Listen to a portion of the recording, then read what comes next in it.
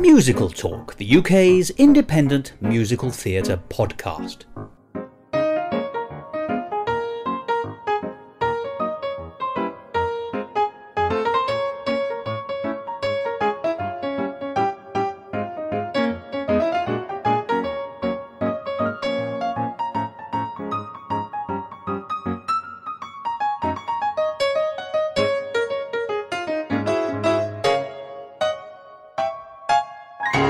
Hello and welcome to another edition of MusicalTalk. I'm Thos, a man who's been described as a complete blithering idiot, although my critics have been less kind.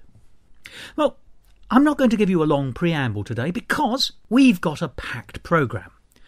Mostly we're going to be talking about a piece of quality writing, a new musical that was in Edinburgh last year and is now coming to London called Buried, more of which in a minute. And then later on in the programme we'll have the first of our Edinburgh journals from David Herzog, which will be a series of very short vignettes in future episodes of MusicalTalk where he explains the preparations he's undertaking to get a musical show up to the Edinburgh Festival Fringe this year, which will make a nice change because usually we hear about things from Edinburgh after the fact. But with David, we'll be hearing about what you have to do to get there in the first place. However, to business. Let's talk about Buried, a new musical. Now, those of you with long memories but short fingers will remember a conversation I had with Michael Gordon-Shapiro at last year's Edinburgh Festival Fringe, where we raved about this new piece of writing. It was identified as being great by a lot of people. It was the winner of the National Student Drama Festival last year. It was also one of the stage newspapers' picks of the Fringe for 2017. And let us not forget, but it was the silver medalist for MusicalTalk's pick of the Fringe.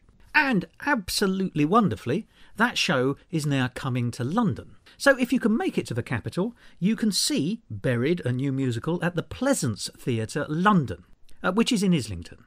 It's the sister venue for the Pleasance Theatre in Edinburgh. And that can be found in Islington between Tuesday the 10th of April and Sunday the 15th of April. There'll be more details later on in the programme about how you can see it. But let's find out more about Buried, a new musical. In a minute, you'll hear a conversation I had in Edinburgh last year with the writers Cordelia O'Driscoll and Tom Williams. But you might quite rightly be asking, what's it about? Well, here's the blurb. He's a charming young professional. She's a sarcastic thrill-seeker. After their first date, this young and fun-loving couple form a unique relationship when they discover something they have in common. They're both serial killers. Buried tells the story of Rose and Harry as they join forces, setting out on a trail of murder and deception while trying to negotiate their way through the world of normal adult relationships. Combining a beautiful folk-inspired score with a bitingly funny script, this new musical puts a sinister spin on the traditional rom-com formula, examining the world of relationships when pushed to extremes. And I must say, it is a tremendously funny, tremendously tuneful, but very dark comedy. And it's one of those rare pieces that there's a point within it, very underplayed, very subtle, it's there for you to pick up if you want to, which I think you'll take home after the show and spend a lot of time thinking about, because I certainly did. And the piece is very clever. It takes you on a journey with the characters, and then there's a point where the tables are turned on you as the viewer. I'm going to say no more about that, except to say this is a great show. So in a minute we'll hear that conversation I had with Cordelia O'Driscoll and Tom Williams, the writers. But first, let's hear a 5-minute medley of some of the songs from the score of Buried, a new musical. Just like me, in another body, a dream, where I have been calling for someone, and I've never gotten a reply. Your story, in line with my life, just memories of always living on the outside. I don't think I've ever met another me before.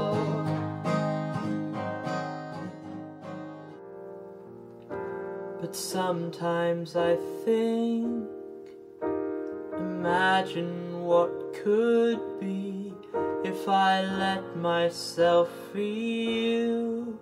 Is it something within my power to hold hearts on sleeves? Let my arms grow wider.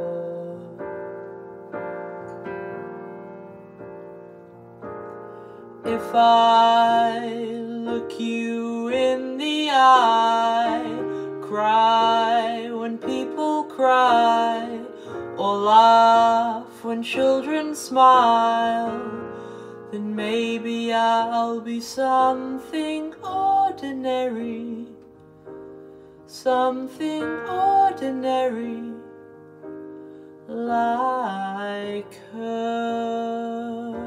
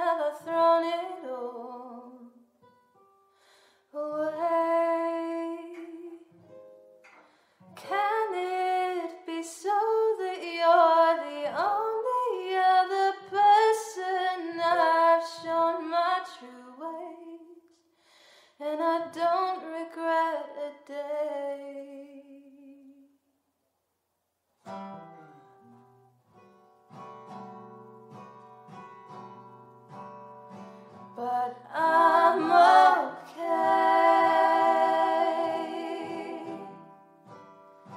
better this way,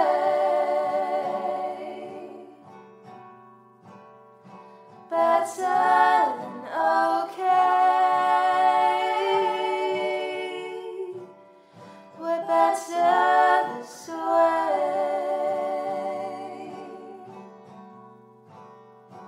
I'll be okay. There'd be school days and birthdays, late nights and old friends, too much of anything that's right. Beach walks and sunshine, lullabies at bedtime, hearts that stay true under a roof that's made for you, a love that never fails to fill the room.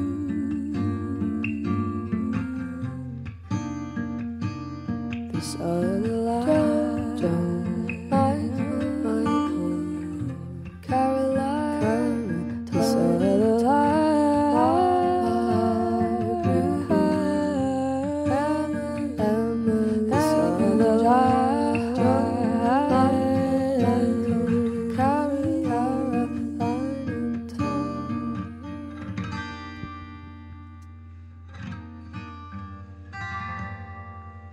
My name's Cordelia O'Driscoll and I'm the composer and co-lyricist of Buried. And I'm Tom Williams. I wrote the book and directed Buried. And co-lyricist. Co-lyricist. I'm sure. But basically what I have here are the two people who are behind Buried. Yes. And its creative parents. And it is such a good show. I'm going to lay my cards absolutely on the table immediately. I think it's a magnificent show. Thank you very much. Thank you so much. I would like, if you can, and you may want to do this together, just give us a little thumbnail sketch of the plot without giving anything away. Mm-hmm. What's it about is the old-fashioned question. It's about two serial killers that end up meeting through online dating and discover that they are sort of both shared this secret that this is what they like to do, and decided to partner up to make things a bit more fun, a bit more interesting, and in the process end up developing feelings for each other which tend to be totally alien to sociopaths and psychopaths. I suppose, without giving any more away, sort of the ending. And their adventures thereafter. Yes, yeah. Oh yes, there's no intention of giving away the ending or any of the magnificent twists. Or no, we have had a review that did do that. Yes. We had to ask it to be edited out. Yes, yeah. That's clumsy. Yeah. Very clumsy. There's plenty of meat on the bone still to discuss, though. Yes. Can I say, thematically, the thing I find most fascinating about the show, apart from the fact it's so well crafted, is its tone. You know, from that description, you'd think, murderers, therefore probably murder. Yes. You know, and there's a lot more besides. And yet it's very, very witty. And it's very, very witty from the start. And the audience, I think, buy into that, because there is an element here. In fact, I'm going to ask you this question. When you were coming up with this, you must have thought to yourselves, will the audiences engage? So can I ask you, what's the creative process, and how did you make sure that you were able to craft this in the way that the audiences did engage, which they have, or certainly the experience I've had was very positive. Yeah. I think we were both worried about the tone and people not being able to relate to the characters, because obviously it was a bit of a gamble writing a musical about serial killers. It's slightly outside the experience of most people. Yes, they're not particularly normally relatable characters, but I think the way that we try to go about it is making the fact that they're serial killers kind of not the most important thing about them. What's most important and what is most explored is just how they're both incredibly unconventional people who live incredibly unconventional lives, obviously. And so it's more of an exploration of what it's like to be so unconventional, yet you're in, and then suddenly put into this conventional relationship with another person who's just like you. Which is a thematic piece throughout, isn't it? Yes. You know, it's the similarity, and can one feed off that, and is the feeding off that positive or negative as well? It can be both. I mean, you know, this is clever and sophisticated in the sense it's not saying there's simple, you know, it's not one note in any sense. There's a whole wealth, it seems to me, of real and realistic personality in what seems a slightly heightened situation, if that's fair. I think that's exactly it. It's looking at the story about a relationship, but just putting it in an absurd setting, which kind of gives it its comic edge. Yeah, we were worried that making the two main characters serial killers would alienate a lot of people or make people uncomfortable, because there's a lot of kind of violence and murder entwined with the plot. But we had to make sure that the leads were witty and charming, and that you'd empathise with them. Otherwise, no one would really care about them or what happened to them. There has to be an engagement of some variety, doesn't there? Yeah, absolutely. And I think the best way to do that was just by making the characters as charismatic and relatable as possible. And we got very lucky with the actors that we cast in that role as well, because they are hugely charismatic performers and people, and they inhabit these characters so well that it's really difficult not to like them, and then kind of you really buy into their relationship and feel awful. And it's funny, we get so many people at the end saying, I was so upset, and they really felt for these people who'd done kind of horrible things on stage. And so that was really, really kind of the angle we were going for. Hopefully that's what we got right. So how did it come to be? I mean, forgive me, have you worked together before? Is this your first piece together? We've never written anything together, but because we've been at uni together for the past 3 years, and we've done. Which one do you mind asking? Sheffield University. So we've done other shows together. We were both in the uni production of Sweeney Todd, and we both. I see your tastes, by the way. Yes, I know. And then we both did. Tom directed and I produced the production of The Last 5 Years. Oh right, okay. After that, and then. Yeah, Tom and Jack, who's the musical director of the show, they've started a theatre company called Columbacher Theatre Company, we're putting it on with them, and we've done a few shows through them. But then I think the writing of it was a bit of a joke, really, wasn't it? It really did actually start as a joke. We thought we'd done The Last 5 Years, and it was this nice two-hander about this relationship. It was an interesting show, and we thought it would be great fun to do something similar but really absurd, like two famous serial killers, you know, and it became a joke. And then we thought, actually, there might be some legs to that idea. It could be quite fun. Some of the music could be really silly for that. And then we thought about taking a show to Edinburgh about 6 months before we were going to go up, and thought, actually, we could just write this and see what happens. And we're very, very glad we did. Oh, it's a remarkable piece. I think it's a remarkable piece. The fact it's done in 6 months, in Edinburgh terms, is actually quite a long gestation period, but still not really in terms of the quality coming out of the machine. Well, we were both finishing uni at the time as well, so it was a bit of a... You had other things on. It was a bit of a cobbled together, but Somehow, like that. yeah. Well, luckily, I think because we'd done it by the time we'd finished. Around the time we were graduating, we had like time of our full-on rehearsal period, and it changed a lot. And I think it changed. We did a preview about a week before we came up here, and the preview. We were 10 minutes over time, so which you can't be. Obviously, yeah. So we've changed it. Instead of cutting things, we actually reshaped the whole show. So the show is so different from the preview. Even a week before you came up. Yeah. Oh yeah. Yeah. Like thank we God. We were making trips days. Musical professionals. Yeah. It was a bit. I need a new song and I need it now. Yeah, it was quite. Yeah. Thank God we didn't have to write anything new. It was all just cutting bits off. Yeah, we were kind of rejigging on the coach up, like trying to. Actually, after our preview, we had this hugely valuable Q&A session where a lot of our experience has been going to theatre Q&A sessions, asking the director why they wrote it and what for, and we just said to the audience, we want to know what you liked about it, what you didn't, what you understood, what you followed, what you were into, and we got loads of feedback. People got really enthusiastic about that, and we had so much to go off that we were able to craft the show into something just people want to see. So because it's been tailored to an audience, in fact. Yeah, because there were bits that we were always, I think because the show, from the start of the rehearsal period, which was essentially the start of July to the end of July, the show evolved so much, and I think we were still clinging on to bits from the start, so it was a bit of this mishmash show that didn't really work. So from the preview we could really see, okay, this is like the core of the show, and then we worked it around it. And it's all about focus, isn't it? Yeah, definitely. I mean, we only had that version in the dress run. The first full run of the show it is now was the first show, the opening night. Blood pressure, high. It was very high at that time, Yeah. It's gone down now. A bit, yeah. It's a proven piece now. But I'd like to go back a step earlier, if I may, to this sort of creative, a throwaway idea, and it's got legs, but then as you're compiling it to become a show, both in terms of book and lyrics and songs, you've got to think about pitching it. You've got to think, it's back to how can we make people engage? I'm very interested, but you then took it to the preview, which is actually where the final polish, finesse, restructuring has really made it a tailored piece. But it is obviously something you have to imagine and put through at the beginning when you're creating. It's because it's so, it seems to me to be so perfectly pitched in the sense that it's light and funny, and I say witty, and it's sustained wittiness as well. You've said the word silly, and there is silliness in it, but I wouldn't describe it as a silly show by any means. Actually, I think it's got that lovely, it's got a lovely sort of dark, toothy edge to it. There's a little bit chewy on it, something chewy on it. But also, by being sufficiently light and chewy, you're then allowed, you've earned yourselves as writers the right to go off and do the darker things that have to happen later on to make the actors the dynamic in the second half, shall we say, for want of a better way of phrasing it, because there are places where it gets very dark. I'm not going to say what those places are, but really, they almost couldn't be more dark in some senses. And you're asking an audience to travel with you on that journey, and you've managed to do that. But that seems to me that takes a lot of thought. I'm just curious to know how you got, how did that process work for you?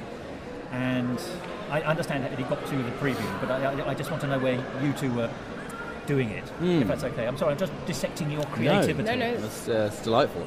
I think the moment that you're referring to, the kind of the darker area of the show, was something that always, I think, was in the play from the beginning. I think it always had to be there, because it's very easy to forget that the show is about murderers. And what murderers do. Yes, exactly. And we made a point that we didn't want any violence on stage, and we didn't want any kind of gore. I thought that would be a terrible idea. And again, the show isn't really about that.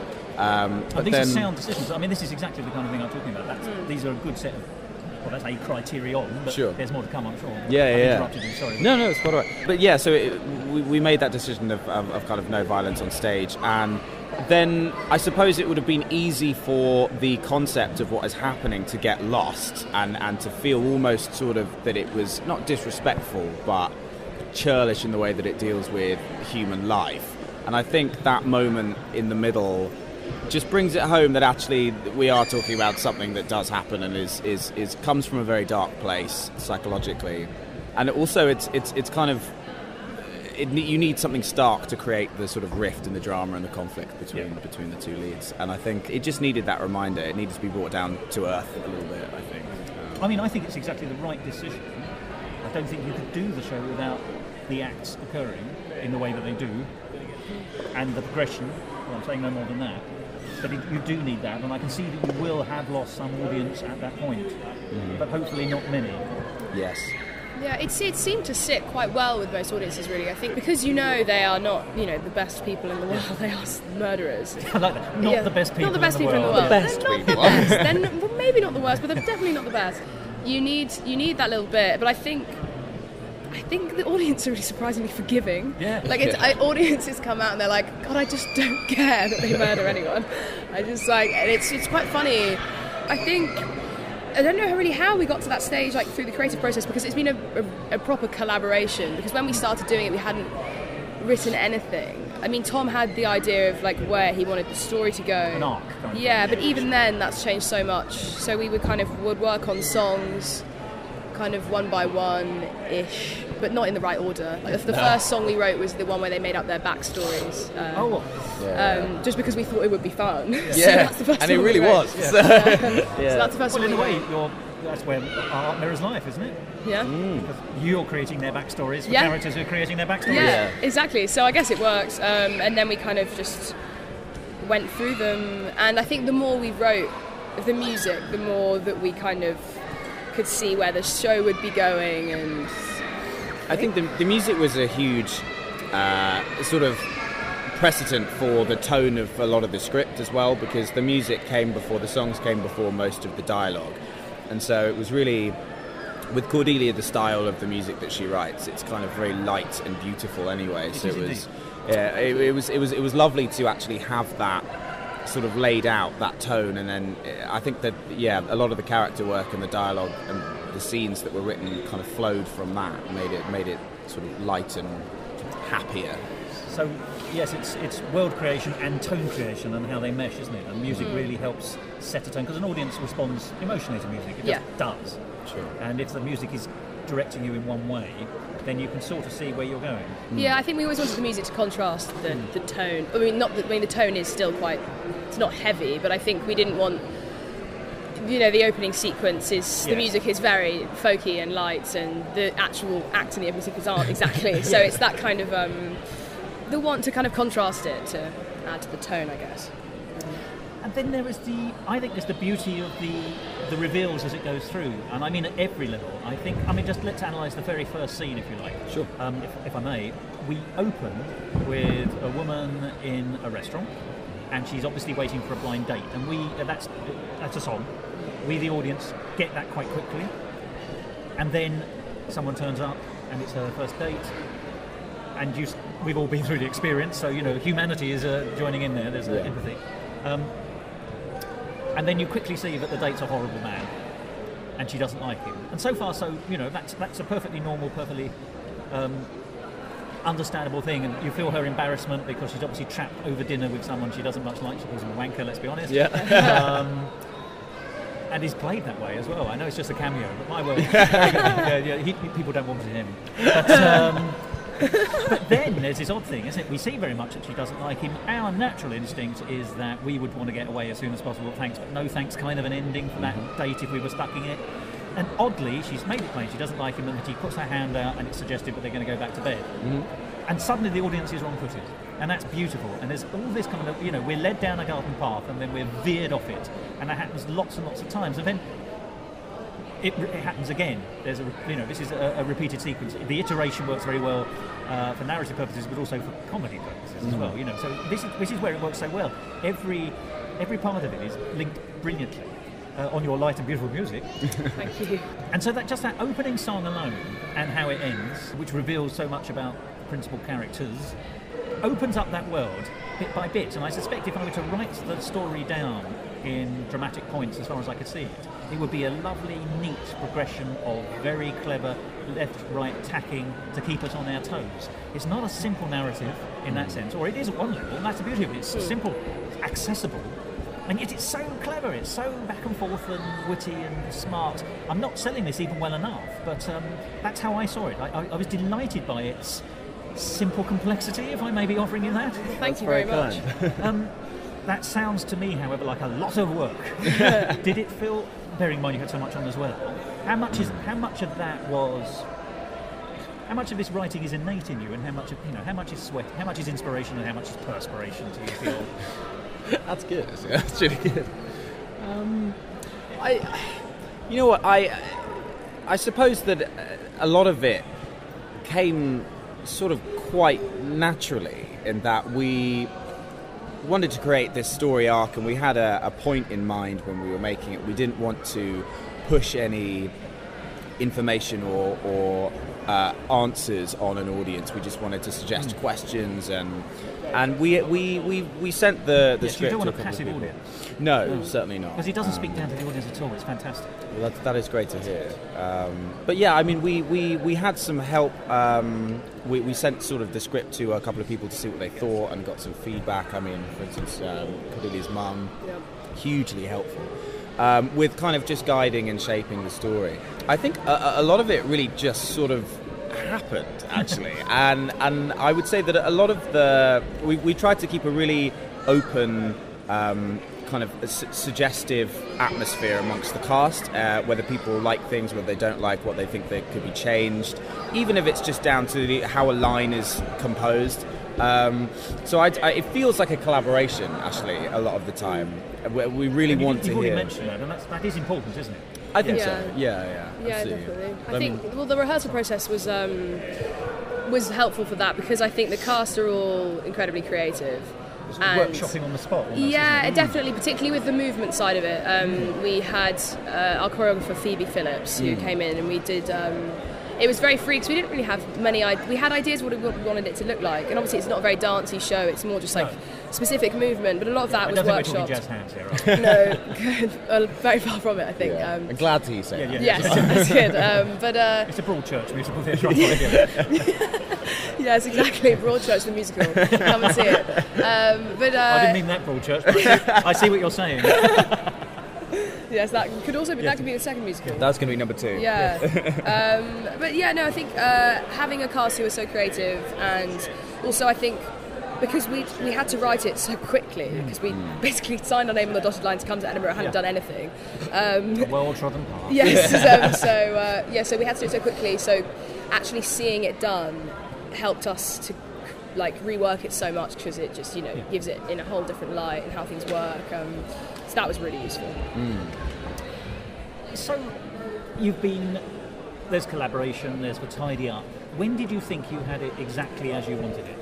When is D-Day for you? Or when was D-Day for you? After the preview, clearly. When did you feel comfortable then? The opening night. I think so. That was the first time that the cast ever fully went through without stopping the show that it is now. Because we were over time. Yes. I think we were annoyed at the preview because we were like, oh, we really like the show. But we're 10 minutes over, so this can't be the show. And then once we managed to rework it, and when we finally did a read-through and got under an hour, we were just like... everyone was just so over the moon because it had taken so long. Yeah, so we got it then, but then we hadn't properly rehearsed it really. So it was the real moment was I think the first show when it came together and the audience really liked it. It was like, oh my god, like thank God. But then what I would say is that we're hoping to do a tour. I wanted to ask, where's it going? Yeah, I mean, I would like to change it further. I think we've got a really good thing going, and I'm really happy with it. But I think there are parts that we had to cut out to keep it under time that I still think would add something nice to the show. I mean, we're not talking, another hour. No. Maybe another 10 minutes or 15 at the most. But I think just a bit of breathing time. Yeah, I think so. Because it has to be pacey in Edinburgh. But that's lovely. But there are other ways of doing it. Absolutely, and I think the show wouldn't suffer from having a moment where the audience can relax slightly because it is so rapid. But I think the final version is yet to come. But we're really pleased with this one, to be fair. Yeah, I'm definitely going to ask you about further iterations, how people can see it, how people can stay in contact with you as we go on. But I would like to talk about your cast, who are also superlative. I think it would be fair to say that you have two main leads who play the central characters, and then you have a supporting cast of 3, I think it is. 4. Is it 4? Oh, because they play so many characters, they have merged in my imaginations into but they do it so marvellously, and they pitch each character exactly right for each moment. You must tell me this. There's a chap who I'm going to call him the chap who does Kermit the Frog. Yes. Would I be right in guessing that he ad-libs a little bit? Was he supposed to be turned off completely yesterday? Because I think he went down to minor volume, and then because I noticed the orchestra were laughing. I got the impression that he was just going off piece to little. He's his name is Lawrence Hunt. Yes. Name and shame. Name and shame. He's a wonderful actor, and he really struggles sometimes with keeping it together because he enjoys himself He's so a bundle much. of energy. Yes. Yeah. And the audience loved that. They could tell. Yeah, completely. And he also didn't overbalance anything. That was the great thing. Yeah. He was allowed to have a little bit of fun. Yeah. It really aided the atmosphere and feeling. Yes. And it didn't in any way draw focus. Actually, Yeah. That was the point. Yeah. Well, all those impressions of him, like he's a very talented impressionist. Oh God, yeah. We basically in the script was just the television is on, Yeah. and he just we had this Yes. wonderful rehearsal where he just reeled off all of these things he could do, all these impressions of famous film moments, Jurassic Park, Harry Potter, and we kind of settled on those ones just so they didn't kind of, as you say, pull too much focus from the scene. But I think so much of what we do with the cast is playing to their strengths, and one of his huge strengths is his voice acting and his impressions and his comedy, and we want to put so much of that in. I think hopefully we've just got the right amount. Yes. But I don't want to undersell the other actors, so we'll talk about the supporting characters first. Sure. Once again, I mentioned there's all the others, they pitch each time right. I think that's the best thing I can say, to be honest. When the mood darkens and they are playing different kinds of characters, the audience responds. These are not supporting characters who are just there to come on and do a turn. They're there to enhance the emotional journey of the story, and they succeed absolutely in spades. However, our central characters are also remarkable, because that's quite an ask, isn't it? I mean, it's an ask. It's a difficult thing for you to do as creators, to create these two central characters who are not immediately sympathetic, but somehow have audience engagement with them. And then it must be very difficult for the actors, because they're out there on the stage doing it. And of course bringing themselves to it. How did you find your cast?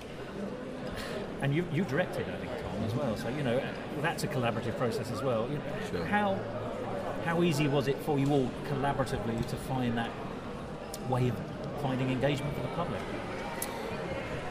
Well, I think another broad question again. Yeah, I think we're very lucky because we're all just students at University of Sheffield, and when we did the auditions, we'd only written half a song, so we were really we had an idea of what we wanted, but even then it was a struggle. But we just, as soon as basically the cast turned up, it was like, there you go. Particularly with Seb and Lindsay, their voices are so And the names of the actors are? So Sebastian Belli plays Harry, and What's his surname? Belli. That's Italian. Yes. Very interesting. Yes, and then Lindsay Mannion, who plays Rose. Beautiful voices, both lovely actors. I think they're both very natural, which is why I think that's why we wanted them to do it, because the parts essentially is quite unnatural, and to make them engaging with an audience, they have to be as normal as possible. Yes. You need an odd kind of realism. It's projected realism, isn't it? Because it can't be realistic, and yet it's a realism that we'll accept is enough like us for us to connect. Yes. Even though we don't, most of us aren't murderers. I hope, around the table today. Fingers crossed. Yeah, so we must thank them. The whole cast, and particularly Seb and Lindsay, just for being so quick at learning things because of the amount we changed in the last week. Oh God! We rewrote an entire song lyrically. That could be awkward. Can't it? The three. So that was the three girls that the song they sing together. All the lyrics changed a couple of days before the real show. So. And it's just been spot on. Yeah. They're So, wonderful. It was crisp. It was crisp perfection when I saw it. It really was. Thank you so much. But those characters, I love them, because it's also clever, isn't it? Because, and once again, this goes back to the writing as well. They have, once again, we're back to the shorthand terms, but they're both psychopaths in some way, sociopaths, psychopaths. But the psychopathy of one seems to be more advanced than psychopathy of the other. And that ultimately creates, as you were talking about, tension and drama and rift and in different ways. But actually portraying that, because you'd think if you read the tabloids, psychopaths were all the same. Yes. And of course, the public know better. But the public have to be reminded through good performances, good writing, that is the case. And it came out very clearly. And as a result, having successfully got an audience to feel some kind of connection with two psychopaths, then also to feel the sympathy, because there's a word of difference between empathy and sympathy. Feeling sympathy for, I think, at least one of them. that things aren't going well for them in some sense. You know, it's at a speech marks emotional level. But there is also the beauty of the narcissism of their relationship, because they've sort of fallen in love with their own image in each other as well. And that's actually a bit less lovely, but understandable. People do it all the time. But very, it's all once again real. We get back to this realistic thing, but actually I can project quite a lot of characteristics I know in a whole bunch of people. I hope we're not psychopaths, but we all have characteristics of this, that and the other. And I could see those people as being real, I suppose. That's the point. They felt very real. And they weren't mugging their lines. They were very, the comedy was natural, the comedy was character, and the comedy was their performance. They didn't come on going, whack, whack. Yeah. Look at me, ladies and gentlemen. Hey. I've got a trombone. None of that happened. Let me write that down. Enters with trombone. So I suppose I'm trying to compliment you and the performers for the complexity of their relationship, which then allows for realism. Well, that's very cool. It's a funny mixture, actually, because sometimes it hits me more when I watch the play back again, in that we have this kind of realism between Seb and Lindsay, but it's kind of juxtaposed with the absurd characters at the chorus play coming in, and I think that gives them a more grounded. Yeah, it makes them feel more realistic, I think, because the only other characters in their world are absurd and sort of cartoonish and passing through. Well, exactly, yeah, temporary. And I think a big apart from the Joe, the character who turns up in the middle. So I think that was really important. If we wanted people to not be put off by the fact that they were kind of constantly murdering people, that these absurd cartoonish characters had to be how they viewed normal people. And so you're automatically more on side with them being more realistic, because you're seeing the world through their lens, which is that everyone else is absurd and unrelatable, and that these are the only two sane people in the real world. So that was kind of a big part of making them feel, as you say, realistic. And that's so wonderful, because that's reflected in the lyrics as well, and the songs, the business about, they don't just see something of each other, they see each other's minds. Yes. And the mind is referenced so often. And it's a good cornerstone, that one. I like that they have fallen in love with each other's and therefore their own outlook and mental outlook. Yes. I think that comes across in the lyrics of them. They're two people who've never come across anyone like them ever before, so they can't help but being so immensely drawn to each other.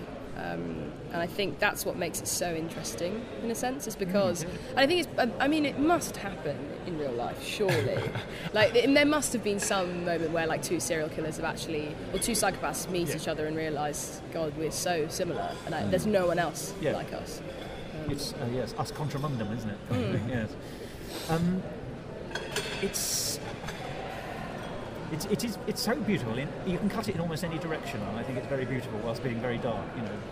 As we've mentioned, it gets progressively darker, but whilst generating that genuine audience sympathy. So it seems. So let's talk about the audience. I think we touched upon this. The performance I saw was yesterday. It was sparkling. It was brilliant. It was sold out. You'll be pleased to know. Yes. You knew that. There's no greater commendation, really. But I was listening to the audience outside afterwards. And I would say that 99% of the people were raving about how good it was. But I heard one girl say that she hated it. I say girl, she was a teenage girl. And she was having, it was an honest discussion. It wasn't just, she and her family were having a discussion about it, as far as I could gather. And it was that she just found something in it that she couldn't quite stomach. And I can absolutely see there will always be some people like that. Of course. You're right, there's no violence on screen, but suggested violence is still psychologically damaging, or disturbing is a better way of putting it. How have your audiences been? What would you say proportionately are pro? I can't imagine anyone's neutral, but I would hope most people are pro. As a piece of work, it deserves huge support. But I'd say the feedback we've had has been actually surprisingly positive. I was expecting it to be a little bit more polarised, just because of the sensitive nature of some of the stuff in there. But actually, it has been really quite overwhelmingly positive, the response we've had. There's been, we've had the odd review which has seemed to not like the concept, and that's absolutely fair enough. It's not going to be to everyone's tastes. You wouldn't want all shows to be like this, would you? No, exactly. So and when there's if someone has a problem with the concept or the idea or the tone of it, unfortunately, we have to kind of sit back and say there's not a lot we can do about that. Yeah. Like we kind of created it. Show, yes, yeah. But actually, we've had a surprising amount of sort of support and positive feedback, especially from American audiences. We've had a lot of kind of school trips and kind of groups of students and a lot of American teachers asking about, if the show would ever go to America and if they can use excerpts from it for school. And I don't really know why, but there may be something in the tone or the subject matter that appeals to people from the US. But we've had lots of American kind of teenagers have really liked it. There's been some kids who've come like 3 or 4 times when they've been in Edinburgh for like a week. Good Lord. So season ticket. Yes, really. And there are a couple of boys who've been, I think they came for their 4th time. We gave them posters. It was like, thank you so much for coming, because we have nothing really to give you, but like here's some posters we have. Like, thank you so much. And Loeb, were they? They weren't. No. But So we've had good feedback, I would say. I just wonder, by the way, I'm just trying to rack my brains why it should be particularly appealing to Americans, as far as it appears to be. I just wonder if there's that kind of sense of British murder is classy murder. Quite possibly. Yes, I think you're absolutely right, and I think it is about the English sort of style of the show, and it's been very unapologetic for that. We don't actually ever make any reference to location in the show. No. Which was good because we wanted to keep it relatable. We didn't want to locate it anywhere, really. It's house and road, isn't it? Exactly, yeah. And I think so. I think that sort of appeals alongside the idea of it being a very British style, the accents and the kind of feel to it. Yeah, I think the accents really help because they vary quite immensely. Because Lindsay's from Northumberland, Seb's Welsh. Then Liv and Taya, both Southern, and Alex from Manchester. I think it's a very like. And of course, Lawrence can do any voice. Lawrence can do any voice he comes from wherever he wants. Wherever he wants to come from, that's where he'll come from. So I think it has a kind of British charm, as much charm you can put on a musical about serial killers. I think. But Kind Hearts and Coronets has been turned into a musical. I think it's called How to Succeed in Murder. No, is it something like that? In America, that's absolutely trading on. Posh British heartless murder. Yeah. And posh British heartless murder is pretty much, Well, if that's in fashion, we've hit a gold mine. They're realising it. More murder. Now, we spoke about this briefly off the record, but I think it's worth pursuing. There is, in your venue, which is C2, St Columba's at the Castle, you are on in the afternoon, and then you're followed by Thrill Me, which is actually the Leopold and Loeb story, which I just referenced. Totally different stories. One is American, one is British. One is historic, one is contemporary, one is based on a real story, and one isn't, I hope not. But, and yet, there are so many parallels. It's essentially 2 central characters who are developing a relationship. This is Thrill Me, but also varied. There's a kind of development of crime in both stories. There's rifts. There's manipulation. They are thematically exploring very similar views in utterly different ways. But it was so exciting to me as an audience to see one show and then see the other show in succession, as I did as a double bill almost, not quite knowing that's what I was going to get. Right. Have other people spoken to you about the odd parallel in the show that follows you in that venue? And was it a booking accident? I think it must have been an accident. I think it must have been. No one's really mentioned it, apart from some of the cast who have seen Thrill Me. They were like, oh, it's also about like murder and stuff. But there was one chap I ran into on the mile who, whatever we were flying for, this is the only moment it's been pointed out to me where I was handing him a flyer and I said it's about 2 serial killers that fall in love, and he just stared at it and went, it's not gay, is it? And I was like, no, I think you might be thinking of Thrill Me? I don't know. I mean, it's not. But that's the only point at which I went, oh, God, that is the show that's after us. And that's exactly the same description. Obviously, it's raised something in him. I don't know why. Maybe he was assuming that serial killers can't be women. I'm not sure what the point. But yeah, that's kind of the only time it's been pointed out there's been a similarity. But I'm now obsessed with going to see it. I'd love to. I mean, I doubt we'll ever have an opportunity, but shall we bump into each other again socially? I would love to know what you think of it. And I've also told them that they've got to see you. So they have said they can only see you if they're dressed in costume, of course, because they haven't got time to change. Of course, so if you discover some gentleman from the 1920s sitting in your audience, that's probably the cast of the next show. Yeah. But it's genuinely fascinating.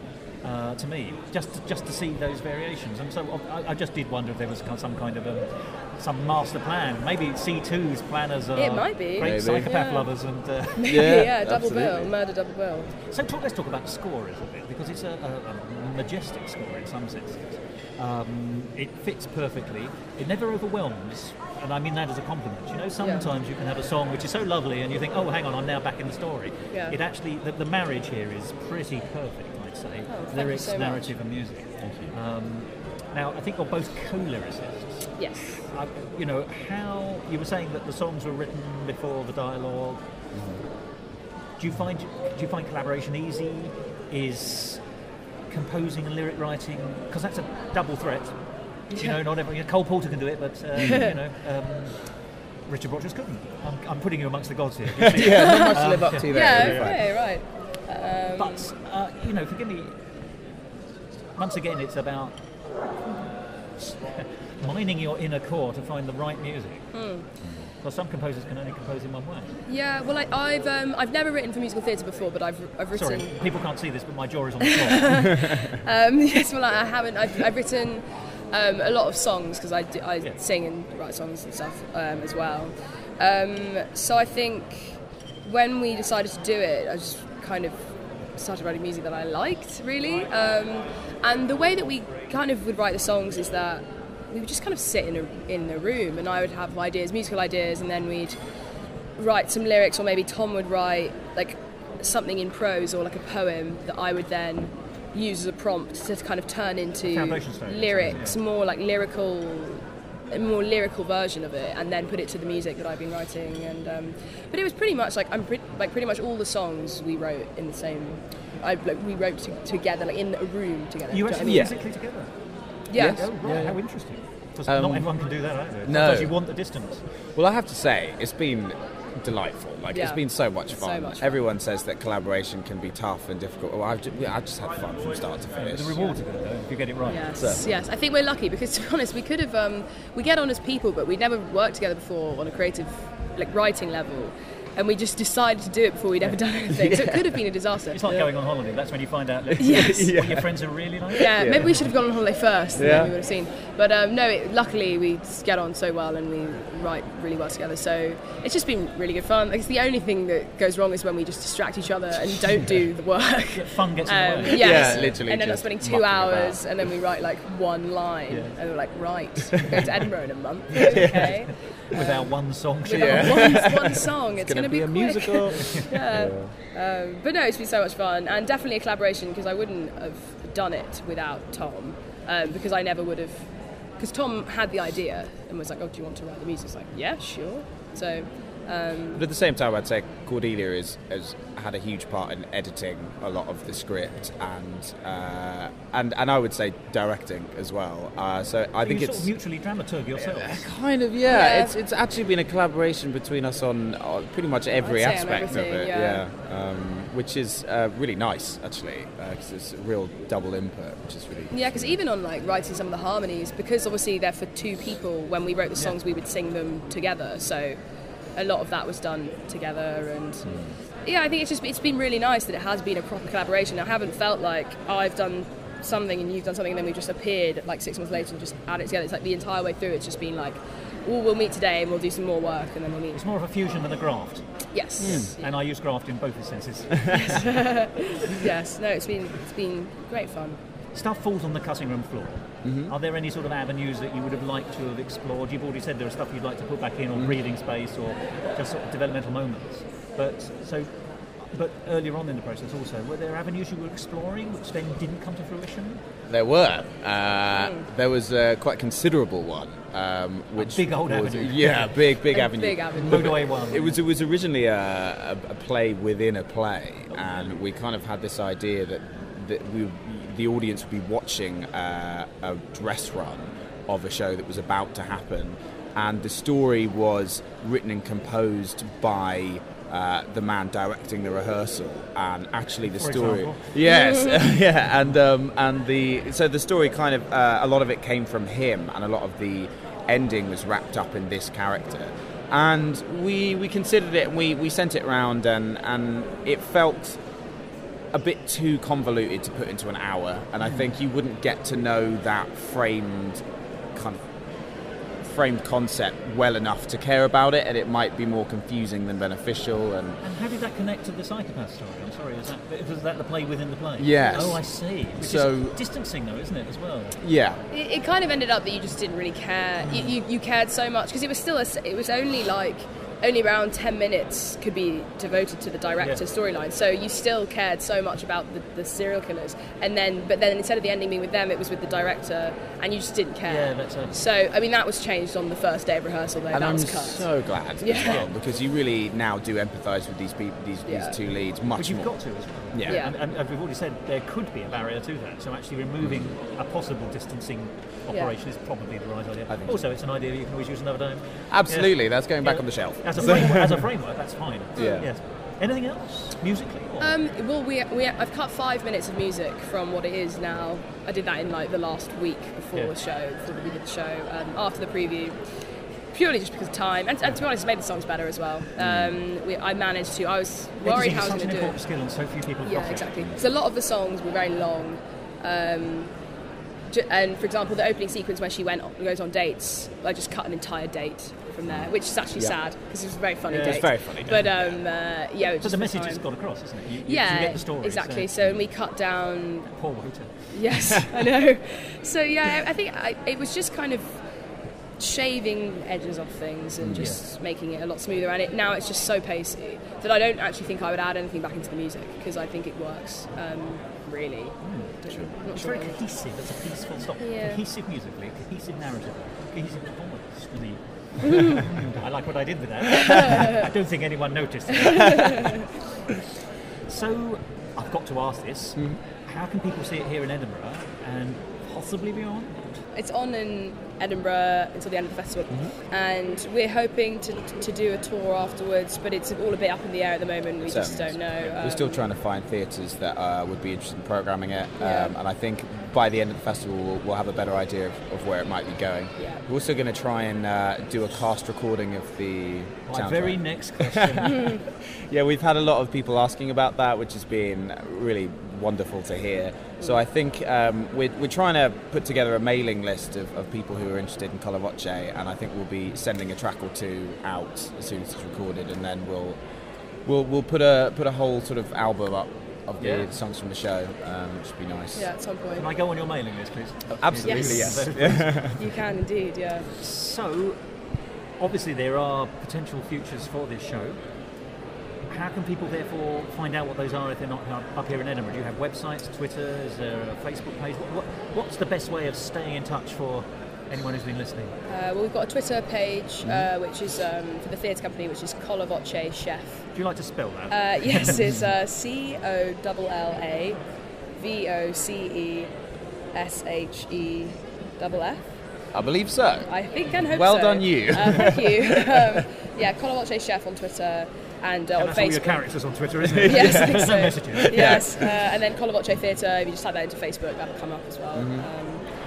And so that's where you'll be posting information about tours. I think so. Yeah. Anything else? So people can find out and perhaps hear more. Yes, as well. that will be the first port list. of call. Yeah. Yes, the mailing list as well. Yes, sure. yeah. And what about the two of you? Do you two have contact details? Yes. Well, I mean, I made a Gmail account for us got a the other Gmail day, account now, and I have yet to use it, but it is williamsodriscoll@gmail.com.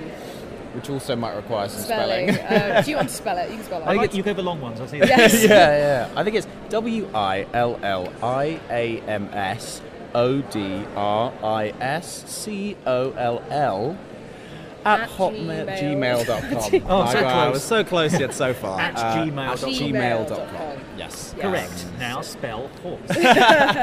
Yes. So that's yet to be used, but if people want to contact us specifically about writing, that's where we will be. So people who are interested in the show, and it's obviously some interest, in fact, as you were talking about the American interest, that people may wish to put it on as well, that's something they could write to you about if they were interested? Yes, definitely. Absolutely. We've had some producers asking about things and theatres coming to see it. We've got... I assume you didn't offer them a glass of wine? No, not then. Not under the circumstances? No, I don't think so. But I think we've got a few more people coming over the next couple of weeks to the end of the run. I think interest is kind of steadily just kind of gaining, because we are now like the 5th top rated show at the Fringe, I think. Yes, we were 4th yesterday morning. I think we might be the 5th now. But you're still contenders. Yes, out of 3,000. And too bad. sellouts. I mean, that's the point. If you Yeah. sell out, you've got it. Yes. All sorted. So very. I mean, it's just been completely overwhelming. Such a surprise. It was just for fun, really, and then now we were really upset the fact that we were looking at doing the show in a 150 seat theatre, because we thought we're never going to fill it and it's going to feel very empty. We were hoping for 30 to 40 a day just to cover our costs and break even. I'm so glad you exceeded that. Me too. Palladium. Yes. Yeah, we'll just see if we can sell out the O2. Then you know, who knows where we'll go from there. Yeah. No, it's been such a delightful surprise. It really has. So the next question I've got for you, Rothine, is is there going to be further collaborative work between the two of you? So Can I say I'd love there to be, because this is such a mature, sophisticated piece. Thank you very much. Thank you very much. I think we'd both like to. We've only just graduated. So you're suddenly available to write musicals? Yes, well. Although not to eat and earn any money, obviously. No, God, no. That's years down the line. But yes, I think we both enjoyed doing this so much that, and we're both, pretty young. I'm 21 and Tom's 23. That will change. Don't get clever. I was once. In fact, I was both of those. Although not at the same time. Not at the same time. That would be impressive. That would be. But yeah, so I think we're just, I think this has kind of been a bit more of a big thing than we were expecting. Yes. So I don't know. Deservedly. Yeah, well, thank you. I think we have to kind of ride this wave and see it out a bit, and then. But it has been very encouraging, and the kind of feedback and whatever we've had is really made me want to collaborate again. Because I think if you've got a good thing going, I think you should make the most of it. Difficult second album. Oh yeah. Oh God. Not even thinking about that. But I hope that you shall. So my last question, if that's okay, and it's been such a delight talking to you both, but when the dust has finally settled and you've had a sit down, what are you going to take with you from Buried in Edinburgh?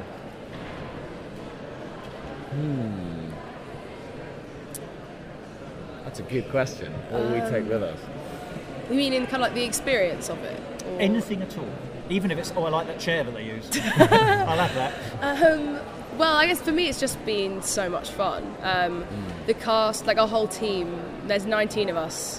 Which is a good old call, isn't it? And everyone's worked so hard, and I think because it's been successful, everyone's just having such a wonderful time, and everyone gets on so well. It's just been really lovely, and I think I will always remember that for just how much fun it's been, and how, it's just been really, really enjoyable. It has. It's been such a whirlwind, and I think something I've definitely taken is that surprisingly good things can happen, and your wildest expectations every now and then can be hugely surpassed, and it does feel like I'm yet to wake up, but we never expected this amount of success, and it's been delightful. So I feel very optimistic from this. Grateful. And grateful. Yes.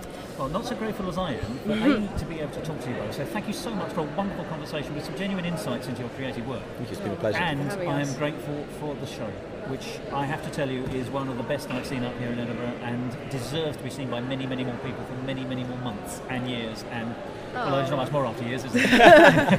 Thank you so much. Well, thank you very much for having us. Yeah.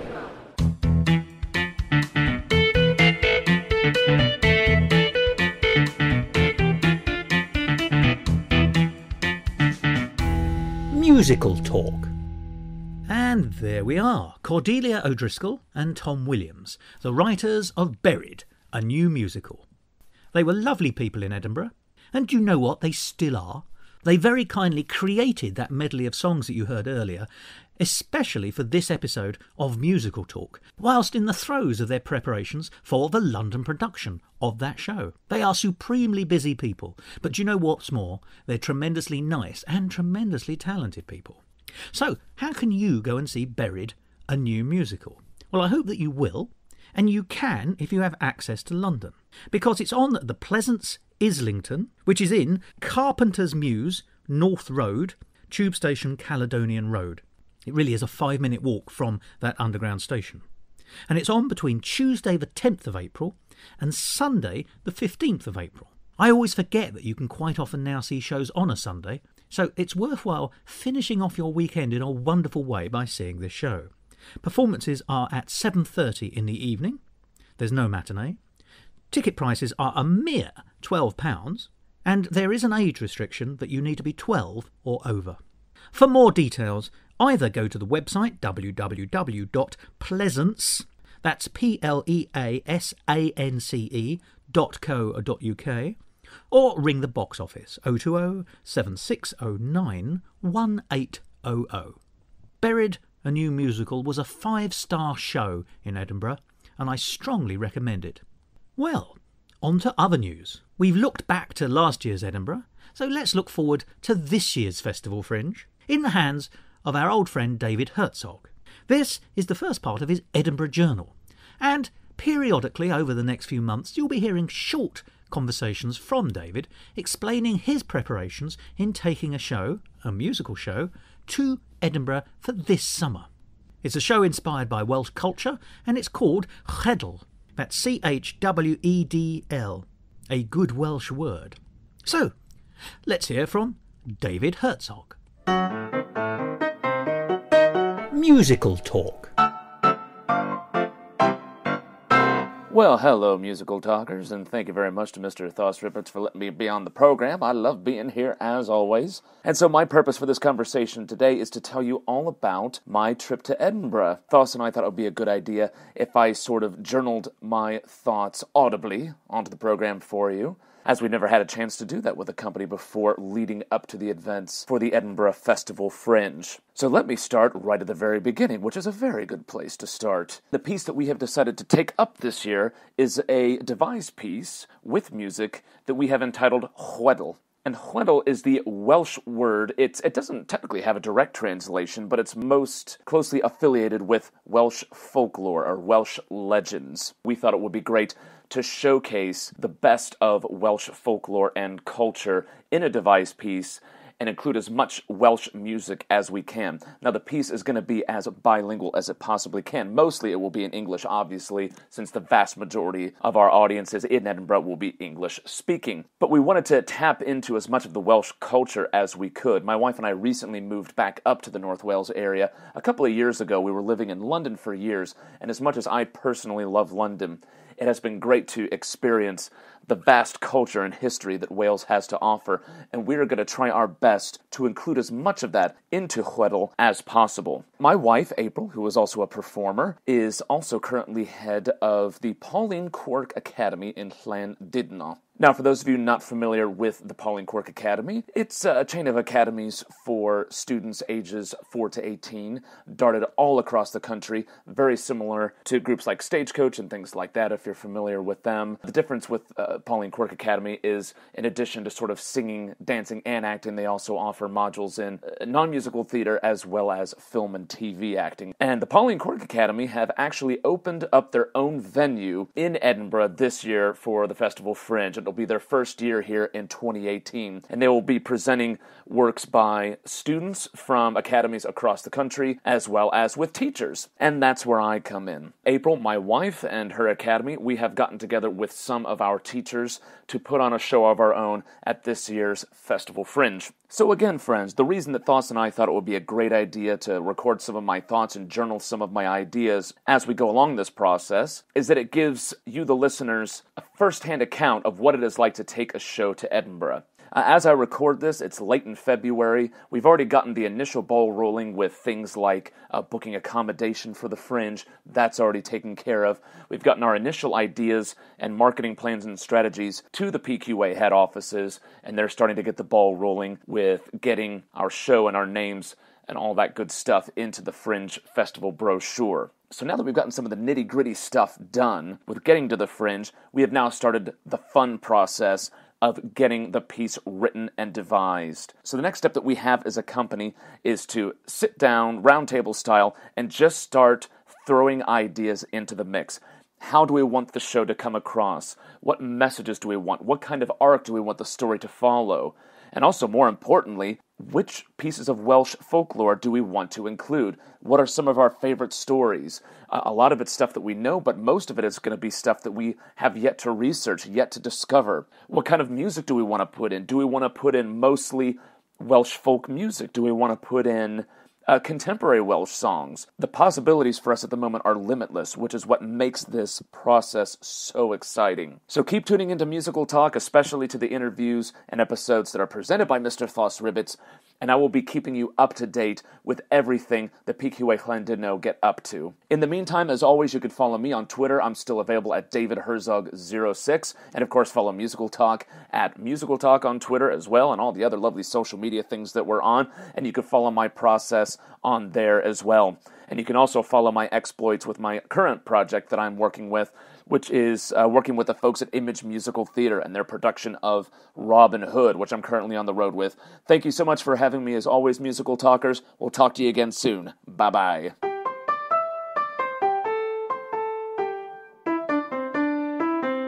Musical Talk. There we are, David Herzog with the first part of his Edinburgh Journal. There'll be more from him in future episodes. And there'll be more from me in future episodes, because this episode is coming to its happy conclusion. I really hope that you enjoyed the conversation with Cordelia O'Driscoll and Tom Williams about Buried, so much so that you think about going to see it. And perhaps you'll see me there. I'm certainly going to see it. But for now, there's little for me to do except to say goodbye. Goodbye. See how correct I was.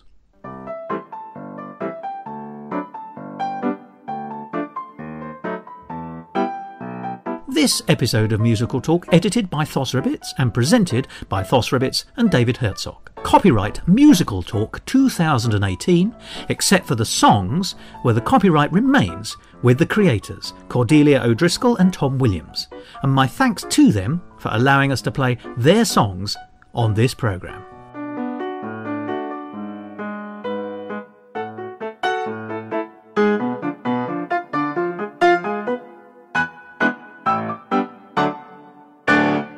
To find out more about the world of Musical Talk and listen to past episodes, go along to our website www.musicaltalk.co.uk or subscribe to us on iTunes and follow us on Facebook, Instagram and Twitter. And if you want to follow me on Twitter, you can at MusicalTalkThos.